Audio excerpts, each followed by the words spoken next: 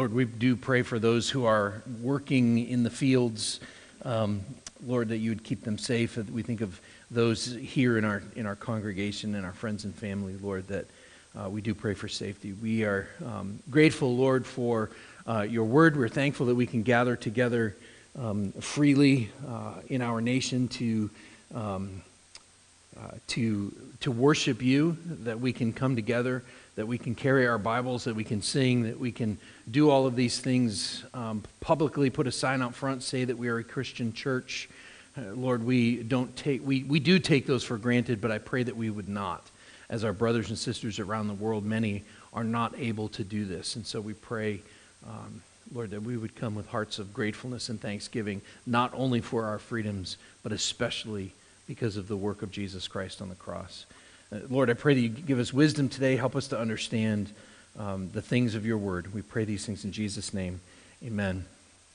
Okay, so I've got a couple things that I want to talk about this morning. We're talking about one of my thesis statements as we've been working through this is that the secularization or paganization of our society, our country, the West, however you want to put it, is more demonic than we realize. And we're talking about these old gods, and so when I say old gods, I mean these gods from the Old Testament that keep coming back. And sometimes we think of these gods as being non-existent, like an idol, like it's just a piece of stone or just a piece of wood. But we know that there are demons. We know that there is a spirit world. We know from Ephesians especially, but various places in the New Testament, that there are principalities and powers that we are in war against, right? For spiritual warfare. And so we want to talk about this. And so last week we talked about Baal or Baal, however you want to say it. And in Canaanite lore, so do you remember what the word Baal means? It means owner or lord. Okay, so several different cultures would use that word. Especially in Canaan, especially in the ancient world, city-states, right? Think of that, right? So you have these common languages sometimes, or common dialects in the same languages, and they would use the word Baal, and so you see it throughout the history of the scriptures where it's used, and it might be a local god, but it's the same word.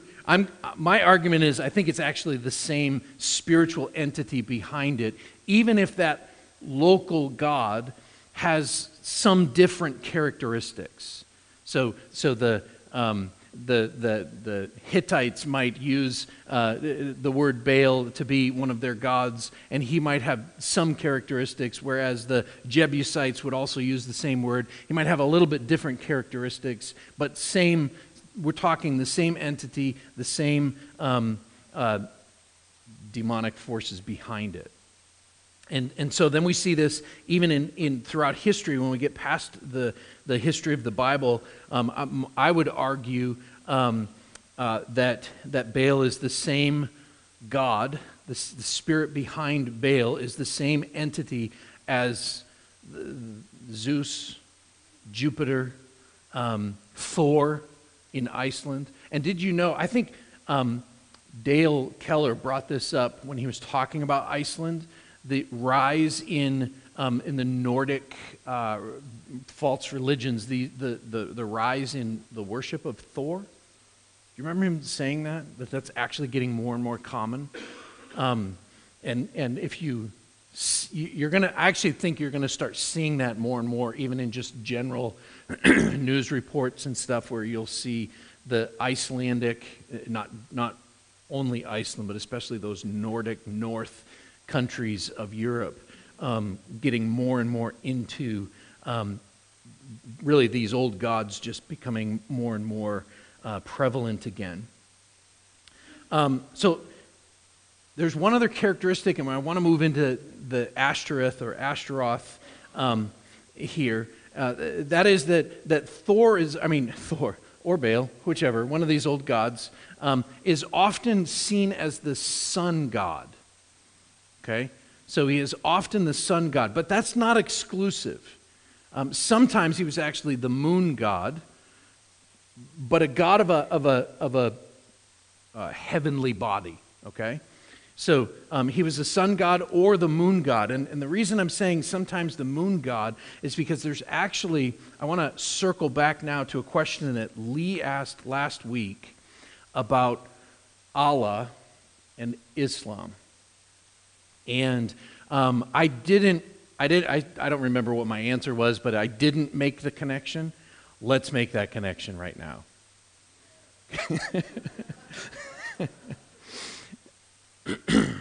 So there is hard evidence, even archaeological evidence, that the god Allah is an ancient pagan deity.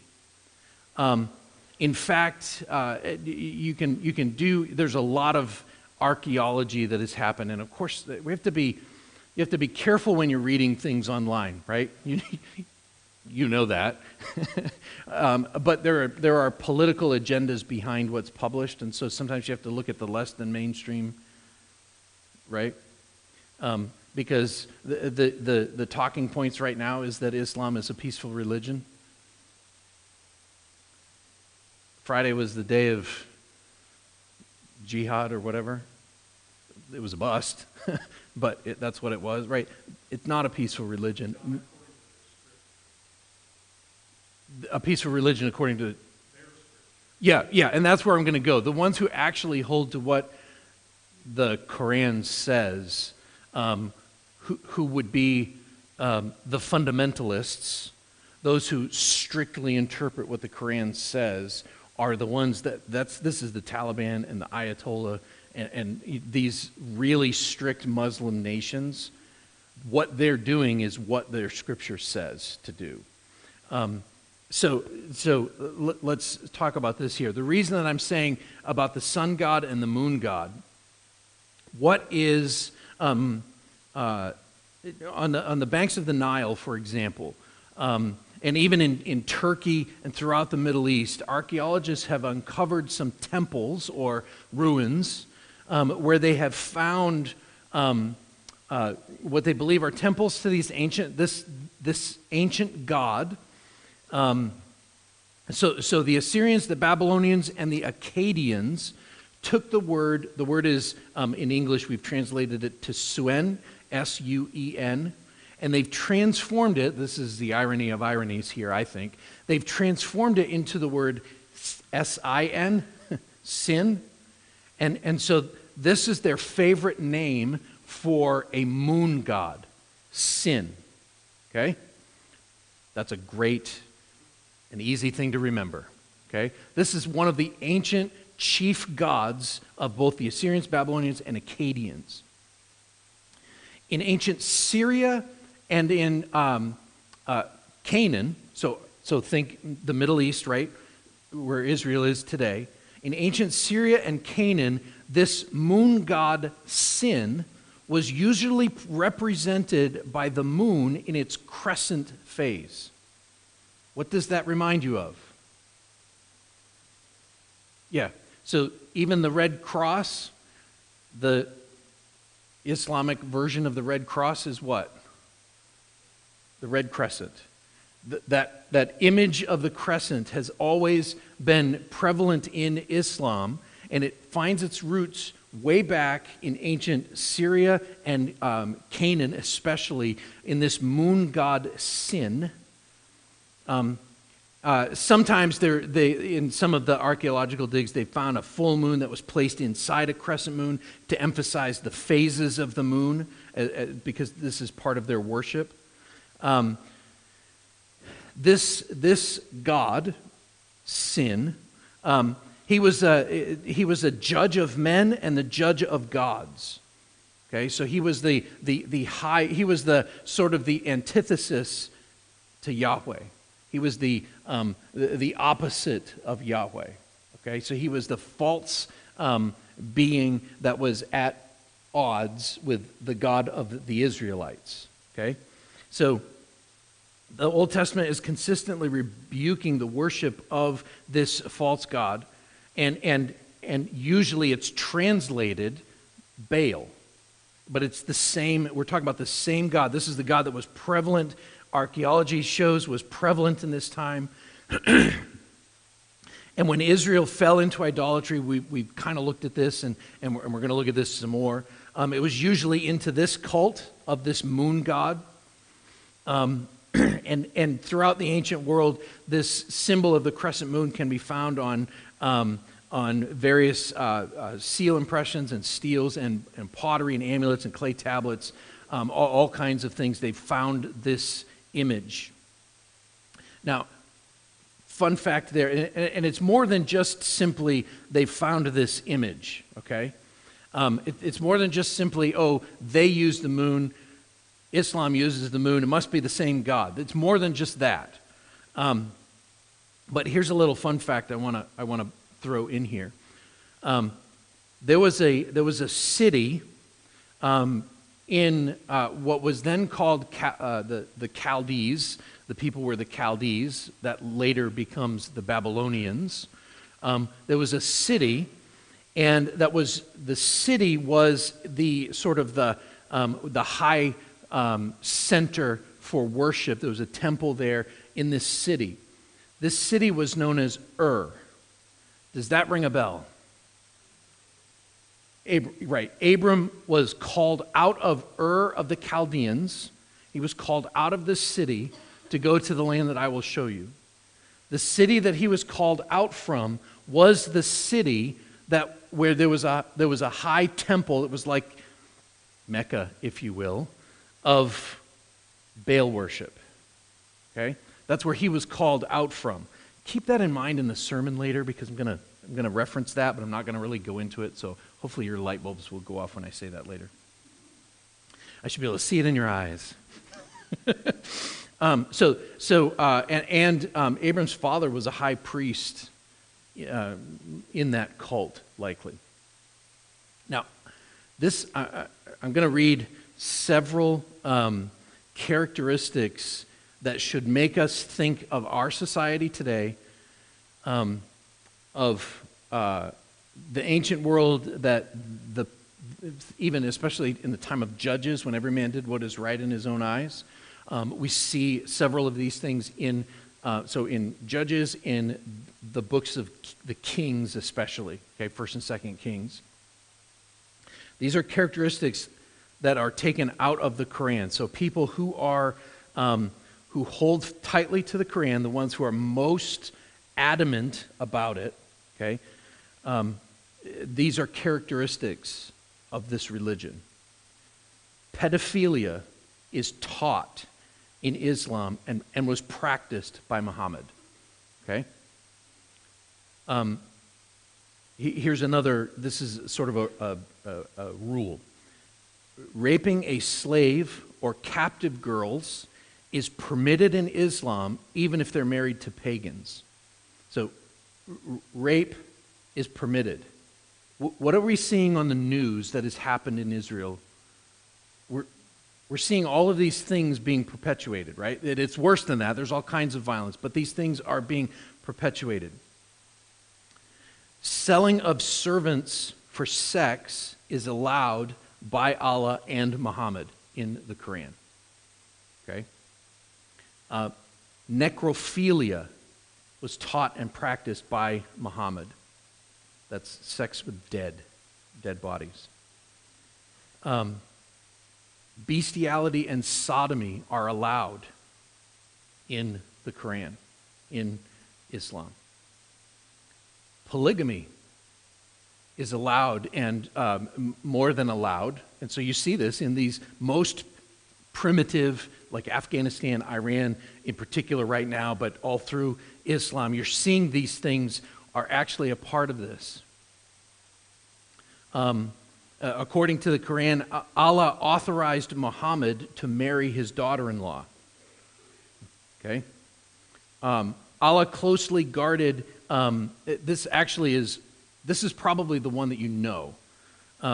He closely guarded virgin sex slaves in his pavilion in the afterlife, paradise, for jihadists to enjoy. That's one of the reasons why jihadists will do what they do, right? That they, suicide bombers or whatever, that they get 10 virgins in their paradise. The list kind of can go on, but you get the idea. Immorality is rampant in this. And so what we're seeing in our society, in a lot of ways, isn't as bad as this yet, but it is certainly getting there. In fact, I would say that one of the ways it's getting there is that all of those things are celebrated in pornography in one way or another. That desensitizes the American mind to the brutality of some of these things, right? So that now, like if you think even in 2023 versus like whatever, 1983, the stuff in society that is acceptable now that was not acceptable even 30 years ago. 1983 is 40 years ago, sorry. Even those things that are acceptable now that weren't acceptable then, a lot of the reason is because of pornography, but actually it's more than just simply pornography. It's also like the entertainment culture, which is all connected to this, right? So I wanted to make those things clear that if Allah, the spiritual forces of evil behind this being Allah, okay? When we say he is not God, there are people who believe that Jews, Christians, and Muslims all worship the same God. That is not true. That is emphatically not true. This God, lowercase g, Allah, is satanic and is opposed to everything that God, Yahweh, is for, right? All the good gifts that he has given to his people. You have a God that is bent on destruction versus a God who is mighty to save. Okay? Questions or comments on all of that? Yeah.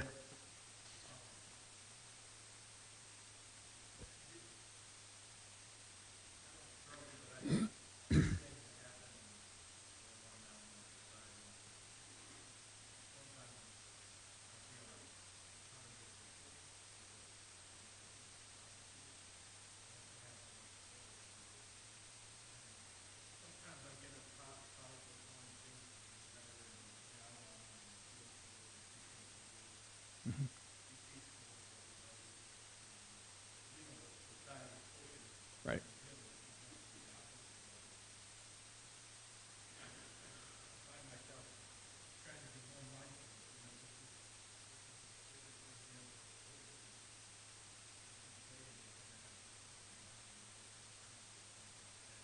Oh, yeah, Jesus talks about suffering, right? That we will suffer, that we will be persecuted for the sake of the name. So one of the reasons that I'm beginning in January, I'm going to start in 1st and then 2nd Thessalonians and then the book of Revelation, is because those books, those letters, Revelation, not really, it's kind of a letter, there's letters involved in it, but those books are given to the church to encourage the church. And so we need to be encouraged even when we look at the news and see terrible things happening around the world or when terrible things happen in our own family. We need to hold fast to the encouragement that we find in God's Word, knowing that however we interpret those books, and we in this room interpret them in lots of different ways, however we, especially Revelation, however we interpret those things, they are given for the encouragement and the steadfastness of the church. And so my goal as we work through this next year is that we would remain steadfast and we would not be people who are just downbeaten and discouraged, but that we would be a people who are just encouraged that God is who he says he is and that his word will come to pass. His promises will be fulfilled, and all of the promises of God find their yes in Jesus Christ. So we're going to go there I know there's a lot of discussion about Israel right now and Palestine and the wars and all of that that's going on there. And, the news broke, it was last week, and I was almost like, oh man, couldn't they just wait another year when we're into the middle of this? That's my selfishness, sorry. So we need to be encouraged by God's word that we can, so now I've just said, sort of opened a dark section of the Islamic religion, right? Say, this is what they're trying to do. This is what Satan is trying to do, the accuser. And one of the things that should be clear to us, in 2020, the summer of 2020, what happened in the cities, especially around our nation and around the world? Riots. The Black Lives Matter riots. It was proven now later that the organizers behind that group were grifters, right? They're buying mansions with the money that people are giving and all of that, okay? It's also known that that's a leftist organization, okay? The BLM organization is a leftist organization, and not all, this is where people can get led astray, that a lot of the people who were out, the rioters, I'll stick with not necessarily the protesters, but those who were rioting, who were like in Minneapolis smashing up the targets and stuff like that, going in and looting and all of that. Those are, my theory is, and I think it's more than a theory, those are the same people who are out now fighting for the Palestinian rights. And there's geopolitical issues that we could not talk about here, all wrapped up in that, but that it's the same kind of group, and it makes no sense because hardline Muslims do not like the left wing, and often one of the reasons when people watch the news, this happened a lot after 9/11. Why do they hate us? Why do they hate us? They hate us because of our decadence. That's a lot of why they hate us. They hate us because we're not Muslim. That's why they hate us. But they hate us because of the decadence that they see, that they're practicing behind closed doors within their religion. Those two groups, here's why I was saying that. Those two groups, the rioters of 3 years ago and the protesters of this weekend, are linked, but they actually should be opposed to each other. Right? Because the Palestinians are anti-Semitic at the core. They want Israel the dead bodies thrown into the Mediterranean. Right. They should be opposed to each other, but they're not. But this is what the accuser, who is the author of confusion, is trying to do. So he's leading whole groups of people astray that they should not be. They shouldn't be working for the same cause, and they are because their foolish minds are darkened. Does all that make sense? Okay, so we're getting a little bit off topic here. Let's go back to, I actually want to get into, let me read, I want you to keep this in mind. Isaiah chapter 5, verses 20 and 21. This is a famous couple of verses. You're going to know this as soon as at least it'll be familiar as soon as I read this. But I want you to keep this in mind because we're seeing this all around the world and we're seeing this throughout the scriptures. Isaiah chapter 5, verses 20 and 21 says this: Woe to those who call evil good and good evil, who put darkness for light and light for darkness, who put bitter for sweet and sweet for bitter. Woe to those who are wise in their own eyes and shrewd in their own sight. Okay, we're seeing that over and over and over again. Right? Those who are calling evil good and good evil. Okay, with that in mind, let's move to, we talked about Baal last week. I want to move to the second of the old gods, which is Ashtoreth.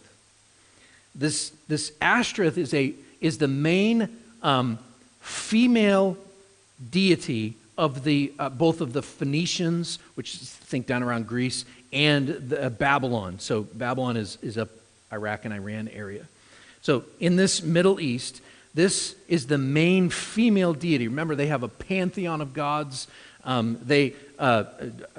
God, Yahweh, created man in his image, male and female, he created them.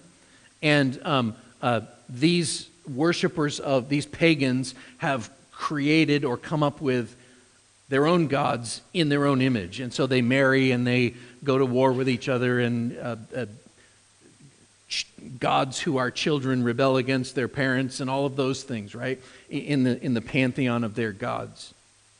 So the main female deity is Ashtoreth, also sometimes known as Ishtar or Aphrodite or Venus. These are all the same, I would argue, same as Baal and Thor and Zeus and Jupiter. It's the same spiritual entity behind all of this, okay? In some cases, so I said a female deity, in some cases this god is female, but often, now get this, often this god is presented as androgynous, or, to use a modern phrase, gender fluid. Okay? That's often how this god is presented in Scripture, or especially in the ancient archaeological evidence that we've found. But also, another interesting point, not only is this god either female or androgynous, is always on equal standing with the male gods. Okay? So it's never a hierarchy or anything like that. It's always in equal standing with the male gods. The worship of this god included sexual immorality. If you remember when we preached through 1 Corinthians, there were the temple prostitutes, and you will see throughout Scripture male and female prostitutes that were part of the worship. They were worked in the temple, and so part of their worship of this false god would be to go and visit these prostitutes. So worship included the sexual immorality, prostitution, divination, fortune telling. Their idols. So I don't know if I said this last week. The idol for, like the carved image for Baal, do you remember what it was? Often? Yeah, often a bull, sometimes a ram, but often a bull, okay? In the Ashtoreth, it's often a pole or a tree, a carved tree. Sometimes the tree is like the chainsaw carvers, that they take a tree and they chainsaw and carve it into something similar to that, or sometimes it's just simply a tree that they've planted in a specific place. It certainly has its roots there, yeah. This is to put it gently, this is a phallic symbol, okay? Very specifically, this is a phallic symbol. Turn to Deuteronomy chapter 16.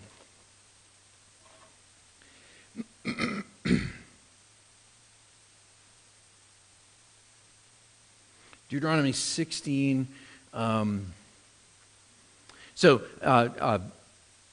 Deuteronomy is essentially one of Moses' sermons, and he's going over the law again, preaching the law to the people before it's at the end of his life and before they're entering into the promised land. So think 40-ish years after the book of Leviticus, same generation, Moses gets up and preaches the law. So it's a restatement in many ways of the law of Leviticus. And Deuteronomy 16, verse 21, "You shall not plant any tree as an Asherah beside the altar of the Lord your God that you shall make. And you shall not set up a pillar, a pole, which the Lord your God hates." Okay? So there's two symbols. God is obviously not opposed to trees. This is a symbol that was used specifically for worship of this false god. They were prohibited from doing this. And yet, turn over to the book of Judges. So I hope you are catching as we've worked through Leviticus, and I've kind of referred to some of these things, the sort of the timeline of Israel, right? So Exodus chapter 20 all the way to Numbers chapter, I don't remember now, 10 or 12, the people of Israel are at Mount Sinai. Then they leave, and you have a few chapters in Numbers where they're wandering the wilderness. They come to the, even before they wander, they come to the edge of the promised land. They send in the spies. Most of them come back. There's giants. I so badly want to get into that. We will. Actually, next week, I think. And so in Joshua is the conquest, right? Moses dies, that generation dies. Joshua takes the next generation. They go into the promised land. It's allotted. But then Judges starts, and the judges are those that have been appointed after Joshua, after they're settled. They've been given to the people of Israel to rule them, but it doesn't go well. And right in Judges chapter 2, verse 13, let me read, I'll read this whole paragraph, starting in verse 11. This is a common phrase, especially in the books of Kings, the Kings and Chronicles. And the people of Israel did what was evil in the sight of the Lord, and they served the Baals. Notice the plural there. All of the lords or the owners or the false gods of the people around them. And they abandoned the Lord, the God of their fathers, who had brought them out of the land of Egypt. They went after other gods from among the gods of the peoples who were around them and bowed down to them. And they provoked the Lord to anger. And they abandoned the Lord and served the Baals and the Ashtaroth. There's this God that we're talking about here. These are often put together. The anger of the Lord was kindled against Israel, and he gave them over to their plunderers who plundered them. And he sold them into the hand of their surrounding enemies so that they could no longer withstand their enemies. Whenever they marched out, the hand of the Lord was against them for harm, as the Lord had warned and as the Lord had sworn to them, and they were in terrible distress. Okay? So they worship both Baal and Ashtoreth, and they put these poles up, which are sexual symbols. Okay? Turn over to chapter 6. I just want you to see verse 25. This is the call of Gideon. Okay? So Judges chapter 6, 25. Notice what the Lord says to Gideon. That night the Lord said to him, "Take your father's bull and the second bull, 7 years old, and pull down the altar of Baal that your father has, and cut down the Asherah that is beside it, and build an altar to the Lord your God on the top of the stronghold there, with stones laid in due order. Then take the second bull and offer it as a burnt offering in the wood of the Asherah that you shall cut down." So Gideon took 10 men of his servants and did as the Lord had told him. But because he was too afraid of his family and the men of the town to do it by day, he did it by night. Picture the symbolism there. What does he do?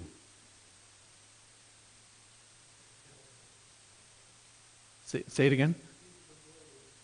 He uses a bull to destroy a bull, and then he cuts the Asherah pole down, and so it was made out of wood, and he burns the wood and builds an altar to God on top of it. And he sacrifices the bull as the Lord commands.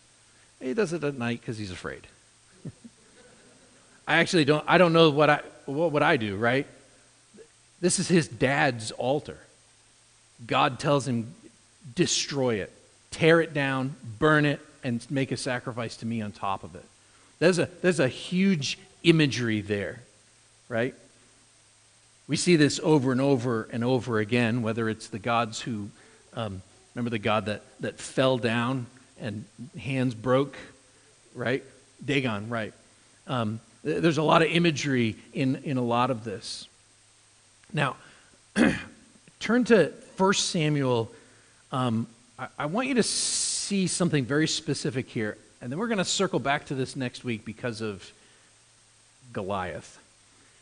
1 Samuel 17.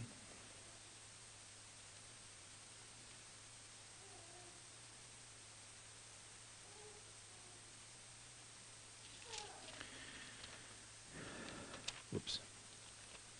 Chronicles. Yeah.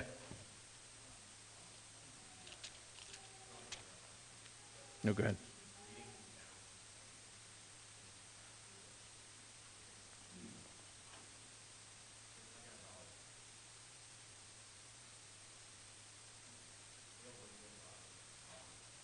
Mm-hmm.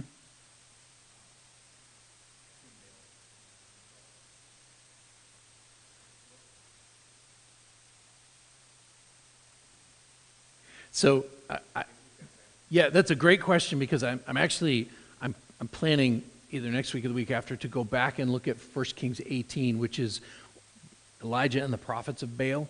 And if Baal is a real spiritual entity, why did he not? Right? Why did he not? Elijah's down there mocking him. Maybe he's in the toilet. Why did he not? If there's really a spiritual and powerful being there, why did he not? The quick answer is he's nothing compared to God. And that was what God was trying to get his people to see, is that these spiritual forces of evil are nothing compared to God. And yet they do have power, because we know that, for example, when in early Exodus, when Moses and Aaron go in and they present their case to Pharaoh, who is the God of the Egyptians, let my people go, Yahweh's people. It's a spiritual battle going on there. Pharaoh's magicians are able to replicate many of the miraculous signs that Aaron does, because there's a spiritual battle, but only so far as God will allow them to, which fits in with the book of Job, right? The evil spirits behind these gods can only do what Yahweh will allow them to do. And so in the case of, we'll get into this in 1 Kings 18, in the case of Elijah, it was a show of force, 450 prophets of Baal, and there were, I can't remember, 200 or something prophets of the Asherah also there. The emphasis focuses on Baal. And they're doing all this stuff, and they're trying to summon this God. They're cutting themselves, and hour after hour, and Elijah just mocks them the whole time because they're nothing compared to Yahweh, who immediately consumes even the dust. It says the stones burn up. It's the comparison of the two. I'm glad that you pointed that out, and I want to come back to that. But I want you to see along those lines the spiritual battle. Okay, we're going to look at chapter 17 and chapter 31, and I'm not going to read. It's a long passage. So David and Goliath, and then chapter 31. So maybe put your finger there. We'll flip over to it. What I want you to notice is the word that I want to use. The word that I want to use is the antichrist, the anti-savior. Okay, so if David is a type of Christ, so if he is the one who will come as a type of Christ, I want you to see in chapter 31 the attempted undoing. Okay, so the anti-savior. So we know the story of David and Goliath. What I want, let me. I'm going to pick out a couple of passages to read. Let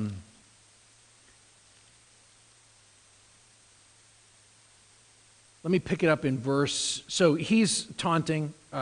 Goliath is taunting. Let me read the first couple verses here.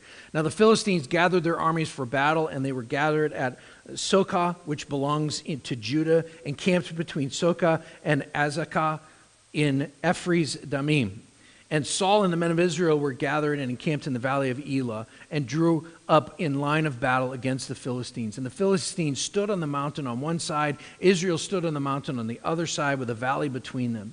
And there came out from the camp of the Philistines a champion named Goliath of Gath, whose height was 6 cubits and a span.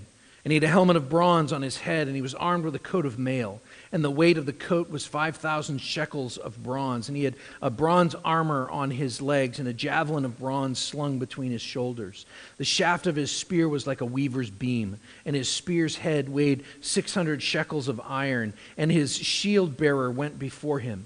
He stood and shouted to the ranks of Israel, "Why have you come up to draw up for battle? Am I not a Philistine? Are you not servants of Saul? Choose a man for yourselves and let him come down to me. If he is able to fight with me and kill me, then we will be your servants. But I will prevail against him and kill him, and you shall be our servants and serve us." And the Philistines said, "I defy the ranks of Israel this day. Give me a man that we may fight together." And when Saul and all Israel heard these words of the Philistine, they were dismayed and greatly afraid. Now, remember, the Philistines are worshipers of the Baals and the Ashtoreth. Okay?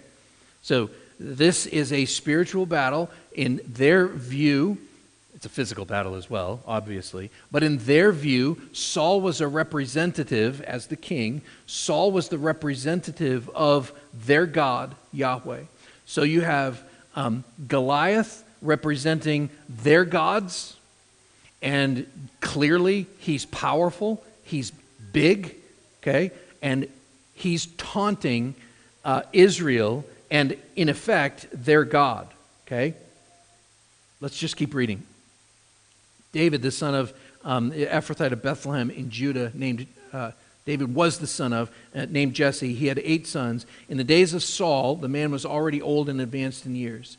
The 3 oldest sons of Jesse had followed Saul into battle, and the names of these sons went to battle were Eliab the firstborn, next to him Abinadab, and the third was Shammah. David was the youngest. The 3 eldest followed Saul, but David went back and forth from Saul to feed his father's sheep at Bethlehem.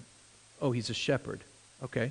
For 40 days the Philistine came forward and took his stand morning and evening. 40 days, taunting them. The imagery here is that 40 days, Baal is out taunting Yahweh, worshipers of Yahweh. Let's see how powerful you are. Okay? Jesse said to David his son, "Take for your brothers an ephah of this parched grain, these 10 loaves, and carry them quickly to the camp to your brothers. And take these 10 cheeses to the commander of their 1,000, if your brothers are well, and bring some token from them." And Saul and all the men of Israel were in the valley of Elah fighting with the Philistines. And David rose early in the morning and left the sheep and the keeper and took the provisions and went as Jesse had commanded him.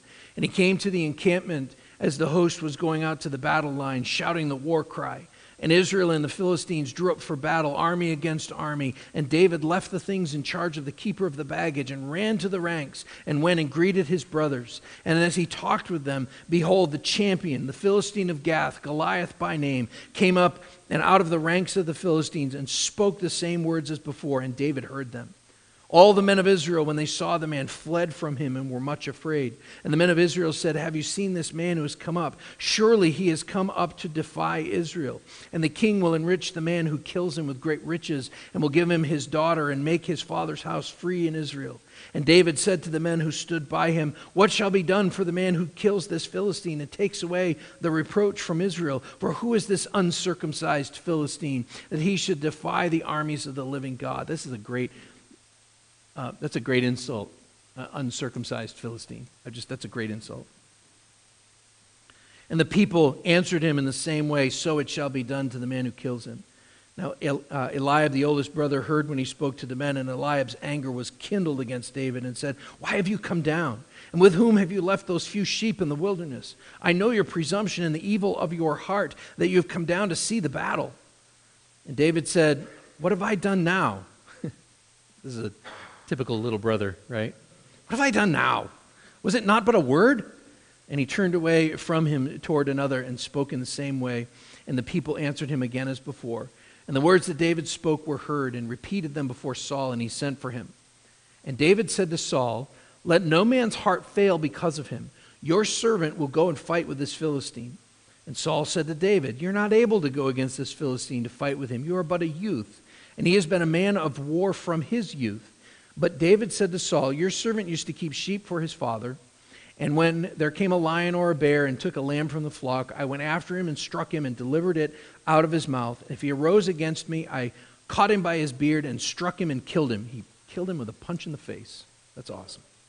"Your servant has struck down both lions and bears, and this uncircumcised Philistine shall be like one of them, for he has defied the armies of the living God." And David said, the Lord who delivered me from the paw of the lion and from the paw of the bear will deliver me from the hand of this Philistine. And Saul said to David, go, and the Lord be with you. Then Saul clothed David with his armor. He put a helmet of bronze on his head, clothed him with a coat of mail, chainmail. And David strapped his sword over his armor, and he tried to go, but he had not tested them. And David said to Saul, I cannot go with these, for I have not tested them. So David put them off, and he took his staff in his hand and chose 5 smooth stones from the brook and put them in his shepherd's pouch, his sling in his hand, and he approached the Philistine. And the Philistine moved forward and came near to David with his shield bearer in front of him. And when the Philistine looked and saw David, he disdained him, for he was but a youth, ruddy and handsome in appearance. And the Philistine said to David, am I a dog that you have come to me with sticks? And the Philistine cursed David by his gods. And the Philistine said to David, come to me, and I will give your flesh to the birds of the air and the beasts of the field. Then David said to the Philistine, you come to me with a sword and with a spear and with a javelin, but I come to you in the name of the Lord of hosts, the God of the armies of Israel, whom you have defied. This day the Lord will deliver you into my hand, and I will strike you down and cut off your head. And I will give the dead bodies of the host of the Philistines this day to the birds of the air, to the wild beasts of the earth, that all the earth may know that there is a God in Israel, and that all this assembly may know that the Lord saves not with sword and spear, for the battle is the Lord's, and he will give you into your hand, our hand.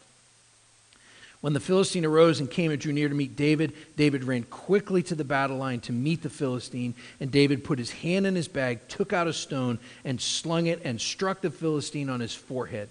And the stone sank into his forehead, and he fell on his face to the ground. So David prevailed over the Philistine with a sling and a stone, and struck the Philistine and killed him. And there was no sword in the hand of David. And David ran and stood over the Philistine and took his sword and drew it out of its sheath and killed him and cut off his head with it. Then when the Philistines saw that their champion was dead, they fled.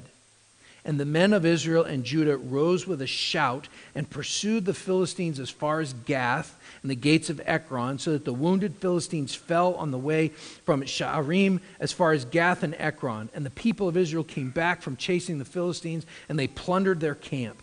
And David took the head of the Philistine and brought it to Jerusalem, and he put his armor in his tent. And as soon as Saul saw David go out against the Philistine, he said to Abner, the commander of his army, Abner, whose son is this youth? And Abner said, as your soul lives, O king, I do not know. And the king said, inquire whose son the boy is. And as soon as David returned from the striking down of the Philistine, Abner took him and brought him before Saul, and with the head of the Philistine in his hand. And Saul said to him, whose son are you, young man?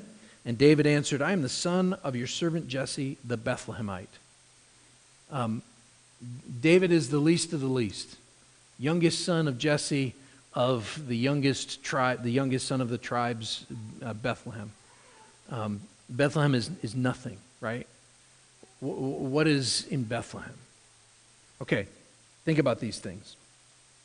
If this is a spiritual battle, okay, he cuts off his head. The champion, that's a key word, right? The champion, David is the champion for the Israelites in that sense. He's a picture of the one who will come, right? Turn over to chapter, 31. We should take the clock right down. Chapter 31. Now the Philistines were fighting against Israel, and the men of Israel fled before the Philistines and fell slain on Mount Gilboa. And the Philistines overtook Saul and his sons, and the Philistines struck down Jonathan and Abinadab and Malchishua, the sons of Saul. The battle pressed hard against Saul, and the archers found him, and he was badly wounded by the archers. Then Saul said to his armor-bearer, draw your sword, thrust me through with it, lest these uncircumcised come and thrust me through and mistreat me. But his armor-bearer would not, for he feared greatly.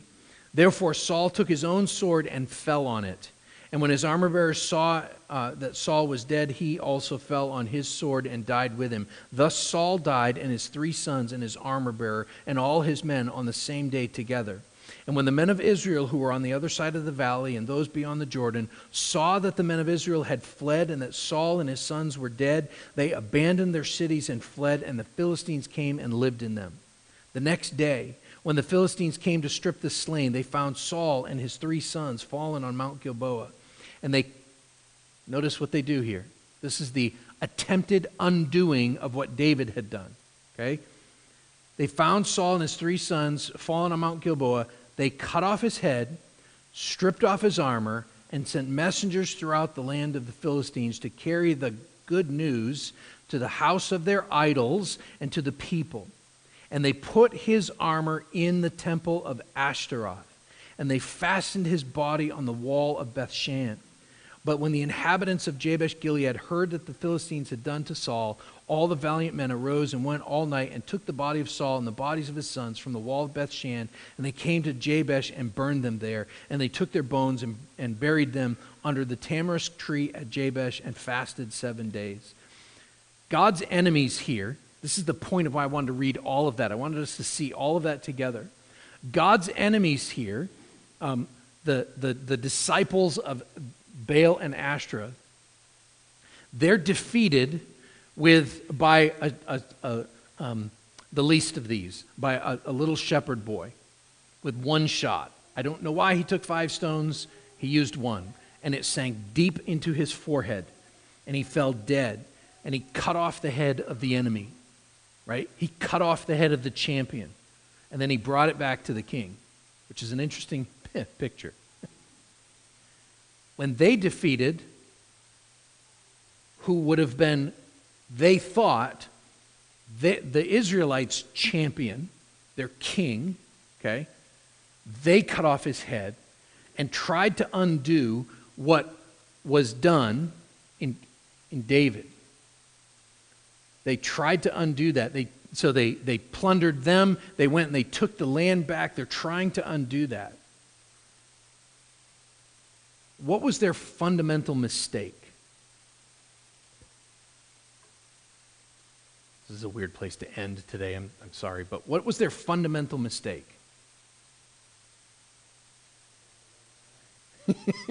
They got the wrong guy. That's actually a really good point. They got the wrong guy. What was Saul? Do you remember why they chose Saul to be king after all? Why the Israelites chose him? Yeah, he was the Goliath of the Israelites. He was the giant. He stood head and shoulders over everyone else. They wanted a giant like they had giants. So they went to cut off the head of that giant, but God said, you got the wrong guy. The seed, the promised Messiah, is coming through this short little guy, David. This little teenager, however old he was. The shepherd. They tried to cut the head off of their, they tried to cut off their representative head. And they got the wrong guy. Right? God was working even in all of this. So that's kind of a weird place to end. We've got more to do as usual. We'll pick it up there next week. Let me pray. God, thank you. Thank you that Jesus is even more powerful than David. That David just is a shadow of the Messiah. Lord, we thank you for Jesus Christ. I pray that we would hold fast to him and pray these things in Jesus' name. Amen.